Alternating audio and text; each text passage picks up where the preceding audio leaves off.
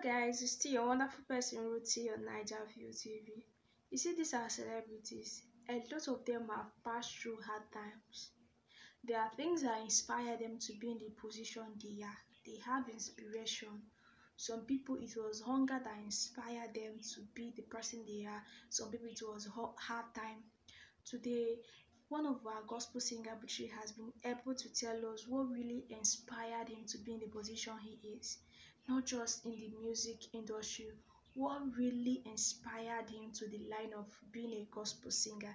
This is a confession that he made of recently. According to our gospel singer, Buchi, he told us that he was found in a line of execution, that he was lined up to be executed by firing squad.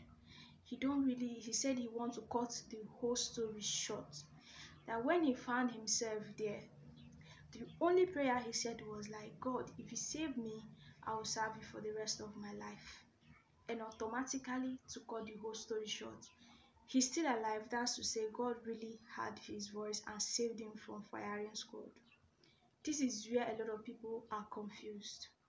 What really happened? Why won't you tell us how God saved you from a firing squad? Already you've been lined up to be executed, and all of a sudden you were like exempted, or you were free. How? Firstly, he never told us what led to your execution. He never told us what you committed, because the crime must be heavy for it to fall into execution by firing squad, not even jail by firing squad. That's to say that you did a very big thing. The number one crime is that he never told us what your offense was. And the second thing, you telling us to cut the whole story short, you are still alive, God heard your prayer. How did it happen? Did it mean that there was no bullet in the gun, or they free all of you? What really happened? This is question a lot of us has been asking. We want to know what really happened.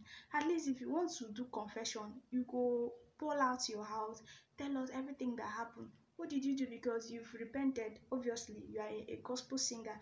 You've repented. So tell us the bad thing you did that led to that execution, of which God really saved you. Guys, don't forget this comment from Naija. Please subscribe, like, and share this video. Bye, guys.